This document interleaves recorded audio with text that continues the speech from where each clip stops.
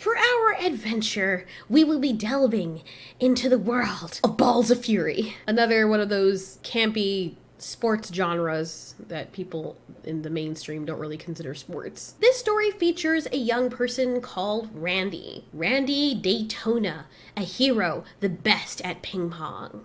Oh, look at the Terminator guy.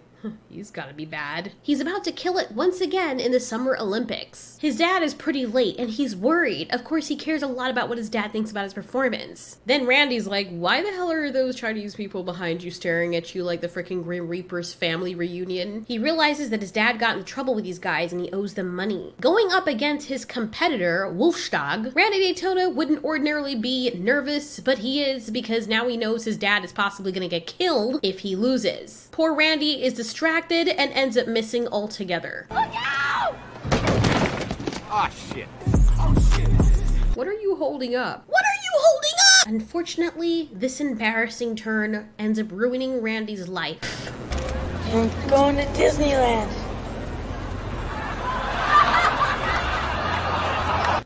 Why is that funny? Why is that funny? Like, there's so many adults, like, okay. I don't even understand why that fun. Why is that funny? The top boss bad guy orders the Triad dudes to take the father away. Unfortunately, it's the end of the roll for old Pops. Chum chum.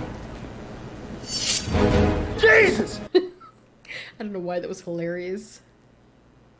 It's just such a hilarious reaction, like right before you die. And yeah, for the rest of the movie, the father's dead, but we just never really know. After this embarrassment, and Randy feeling as though he's the one responsible for his father's death, he goes into retirement. The next time we see Randy, he's being introduced by a parakeet. Sorry, cockatoo. Obviously, he's all grown up, and he is very unhappy with what he's doing now. He's still doing ping pong, but he's trying to, you know, entertain people who are on death's doorstep.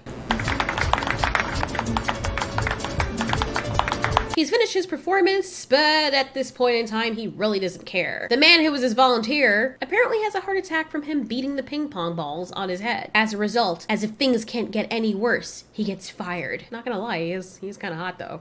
Steamy eyes and that masculine head. The FBI pays him a visit and tells him that they need his help. Now this is where things don't make sense, and I understand this is a comedy movie and it's made for fun, but that also means that it is fair game to make fun of it. After Randy is recruited by FBI agent Ernie Rodriguez, he's a little bit taken aback as to why they need him. Well, it just so happens that the guy they're trying to get is the man who killed Randy Daytona's father. His name is Feng. They want to get this guy because apparently he's been selling guns. The illegal kind. I guess his dad really is dead because there's a headstone there. Okay, so they do address that in this movie. Apostrophes were freeze.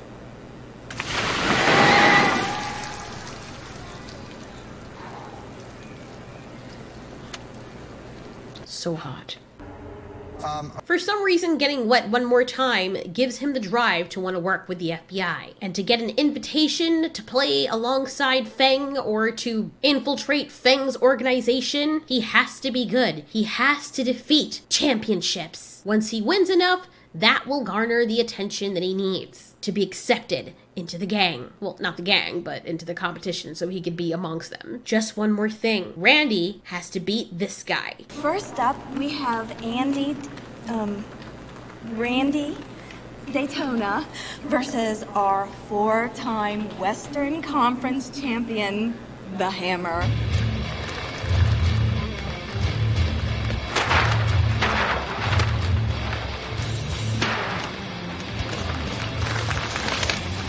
Okay, right off the bat, I know that everyone's thinking that it's going to be totally easy to get this guy, just wipe him off the map. But oh no, he has something up his sleeve.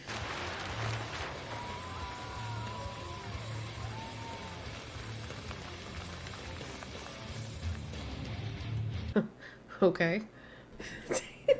It's so amazing how when you're so good at something, everyone treats you like a king. Damn, Randy.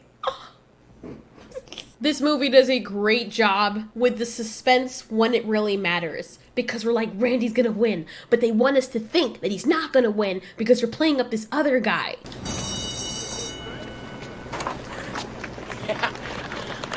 Can you dig it? He didn't win. Apparently, Randy's a bit rusty and hasn't played competitively in 19 years. Oh.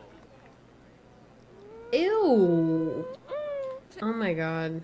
I've never would have hit someone so hard. Now they got a Karate Kid, Randy, to train him to prepare him for the championships. My thing is, the FBI can get anybody they want. Why would they take the time, knowing that time is of the essence, to train Randy, who is rusty and hasn't played competitively in 19 years, rather than taking someone like that guy that just won against him? It just makes no freaking sense. The only reason that the FBI agent recruited him in the first place is because he was a champion. So this guy loses to somebody else who is clearly a real champion, and you choose Randy. Like, I don't even get it. So they take the time to train Randy. I don't know how long they're gonna need to get him unrusty with this guy. He's blind, by the way. No, I don't teach white. So apparently these guys are not allowed to teach white people. Okay, wow. I mean, not even gonna lie. As much as I love my China, they are low-key racist. Moving on, the old man tells him the story of how Fang was his most gifted pupil. But the guy didn't finish his training. Remember, Fang is the bad guy that they're going after. Wait a minute. Wasn't this guy in Beauty and the Beast Gaston's friend or something?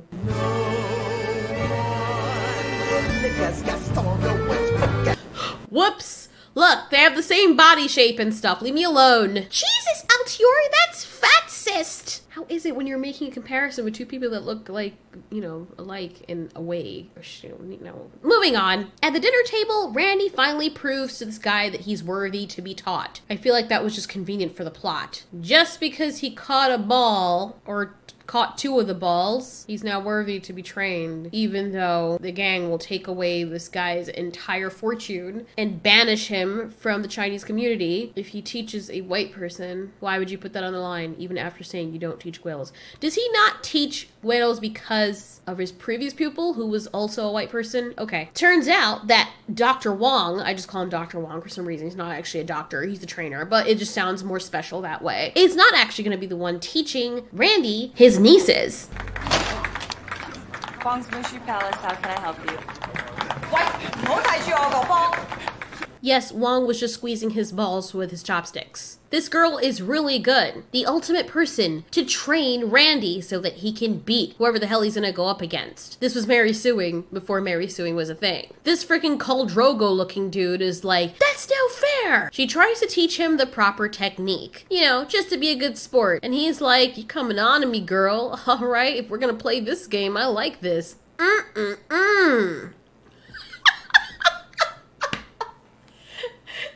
on his face. And the look on her face.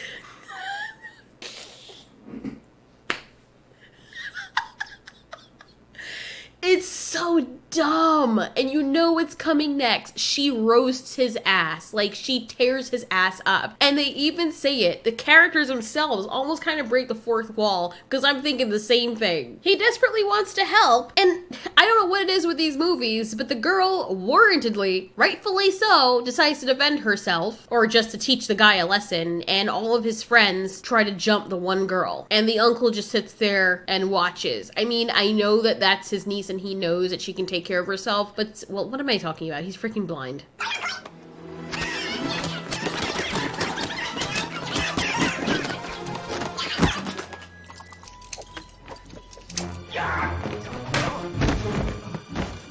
What does she weigh, like 40 pounds? Exactly.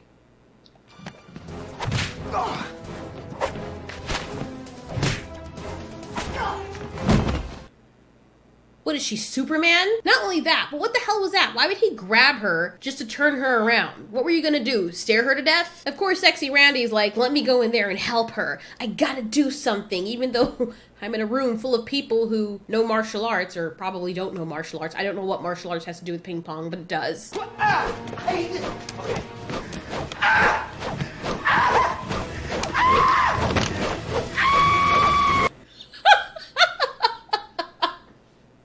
Oh god, it was the funniest part of the entire movie. Because he legit looks scared. He doesn't.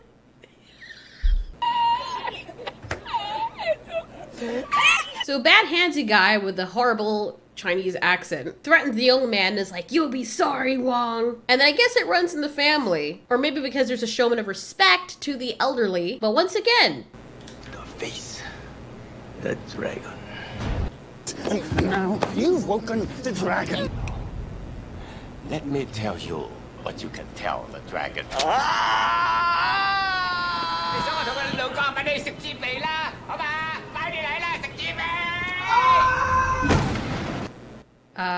How is it he had the strength to do that? Could the little one not have pulled this freaking movie? By the way, this is the dragon of which they speak. Hardly anyone has ever beaten her, but Randy does. Come on, little kid. Don't be so hard on yourself, you know? You got mad skills. He's gotten the attention of Feng, who sends his henchmen after him to invite him to the ping pong match. Their underworld black market version of it. I don't know how long they've been working with the FBI or how long this has been going, but it seems as though months have spanned by in this movie. I can't really ever tell, but it is a comedy, so I guess it's to be expected that they do this in a couple of days.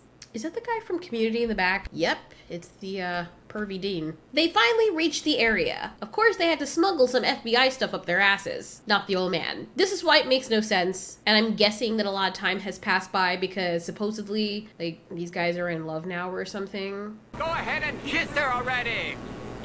I thought you said that he wasn't allowed to touch your niece. Oh, how sweet they kiss! Kissing turns to this. I don't know what's happening right now. It's not that serious, or maybe it is, I don't know. Something really sexy about a guy smuggling something all up in his ass. Anyway, by the way, one other piece of important information. The reason why Randy got spearheaded into an invitation and fighting the dragon in the first place is because this guy apparently went and spread the word that he was teaching a white man. And that is a disgrace of the elders. They would end up banning Wong, just like I said, unless the white man won for him, which is so freaking backwards. That's why he fought against the little dragon, and that's why he has homing devices up his ass right now. They finally reached the mob boss's organizational facility. Why is he walking like that? So obvious. This guy, apparently, who has been seen on the outside, is not even the real guy. He is the henchman of the boss.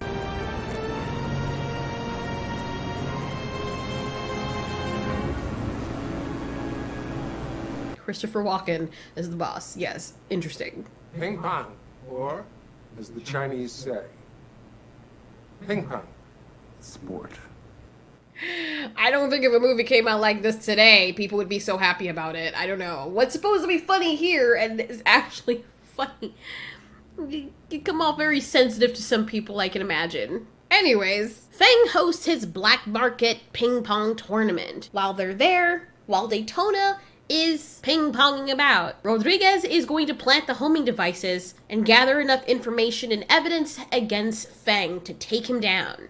We also see Daytona's old opponent, the one he lost against when he tripped over the bag thing and his dad got taken away and killed. This is a big day, as the tournament rules require a winner, first-time score, and sudden death. That's what sudden death means. Like, as soon as you score a point against the other person loses. May I invite you to select from one of Mr. Feng's courtesans of pleasure? We're gonna skip past that part. Game point!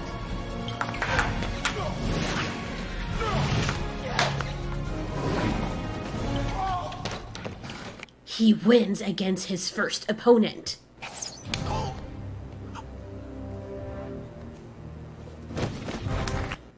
That's what sudden death means. Understandably, Randy wants to yeet himself out of that joint, but that's not gonna happen. They're essentially prisoners now until the tournament is finished. Christopher Walken, who would make a very great Dracula, I don't know if he actually played Dracula, tells him about the dreaded ping pong table that self-destructs if you stop playing. Because things are now way more dangerous than they thought, Rodriguez tries to take Randy out of there. He does this by breaking his hand. Okay, so I would be on the ground in a puddle of my own urine if that happened to me. Unfortunately, while Feng buys this and disqualifies Randy from the competition, making this guy the winner, he also tells them that he's learned that he is actually an FBI agent, or at least this guy is, and he's already disabled their homing device. The homing device that's supposed to tell the other FBI agents to move in. Now, whether Randy likes it or not, he has to finish the competition. And he does want to, because he wants to avenge what happened to his dad. Basically, winning this competition would correct what happened years ago, which actually won't, but it'll make him feel better.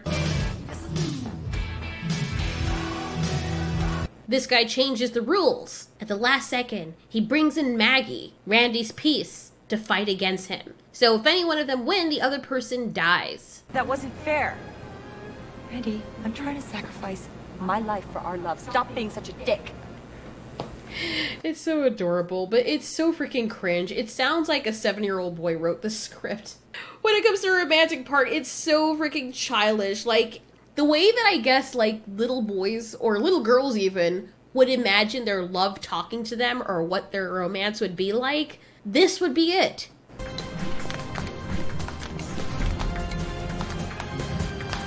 Jesus Christ, this movie's stupid. This guy's like, okay, this is stupid. Kill both of them.